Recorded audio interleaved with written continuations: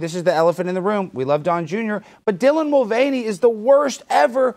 Why didn't Don go after Dylan when everybody was? Was he trying to be nice? And listen, I'm kind of on the same thing where I don't want to be considered transphobic or homophobic, and I think Don doesn't either. He doesn't really worry about that. I mean, listen, he's not about woke companies for sure, but he's not a guy who really loves boycotts. Yeah. I will say that. But if you've seen, he has been a leading voice, against like biological men who become women competing against girls in sports. He's got a superstar athlete with his daughter Kai, who was co-captain of varsity golf when she was in 8th grade. So She's crushing it and smashing it. So we don't like that, where you don't level, the playing field. You're like, oh, you can go ahead and compete against girls, and you can go ahead and weightlift and crush it like the Romanians over there, and they're smashing weights and lifting against women. Come on, that's some nonsense right there.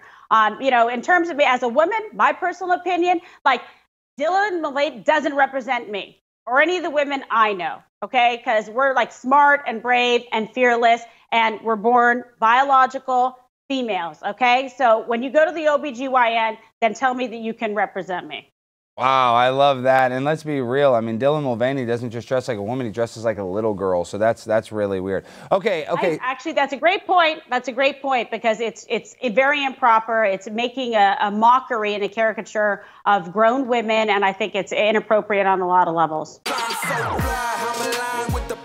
My grind so refined, I got no time for no games. Ask yourself.